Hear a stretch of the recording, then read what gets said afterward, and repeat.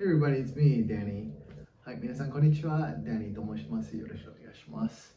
So here's going to be a short video, and it was a request from a teacher in Kyoto. They are teaching English to a deaf student. So they asked me some questions about how to sign some often used sentences for class. So we're going to start with number 1. Hand in your homework.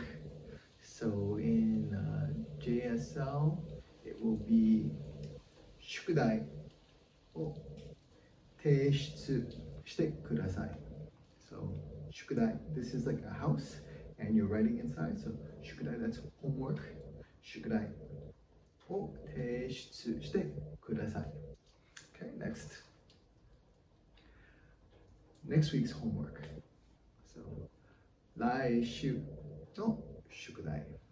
So next week, this is the number 7, so it means seven days.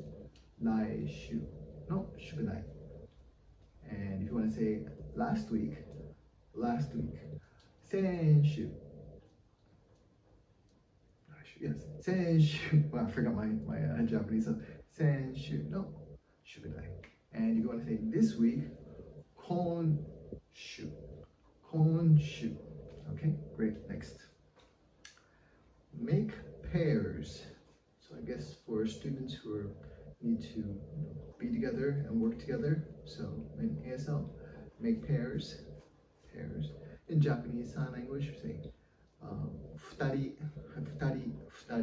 and maybe you would say ペアしてください. ペアして. I don't really know what they say now for pairs. It could be copying the English, or they just use two people together. So 二人, はい、二人, はい、二人. So 2 plus people, so it goes to 二人. If you want to say 3 people, 三人. 4 people, 四人. Okay. Next. Consult for a few minutes or for 10 minutes. So let's say, let's have a meeting for 10 minutes. So in Japanese sign language, 10分相談します. So 10分相談. This means meet, 相談します. And it's like a man and a man coming together and meeting together. So 10分相談します. Okay, next. Quiz. In Japanese sign language, they spelling it out. Quiz. And if you want to add a number like quiz number 4, quiz 4番. So they add the circle around the number. So if you want to say quiz number 5, quiz 5番. Okay? Next. What do you think about that? So what do you think about that? In Japanese sign language, それどう思うですか? それはどう思うですか? Okay, next. Do you know the answer? 答えは知ってますか? 答えは知ってますか? So this is answer in Japanese language, 答え. Okay, and the last one.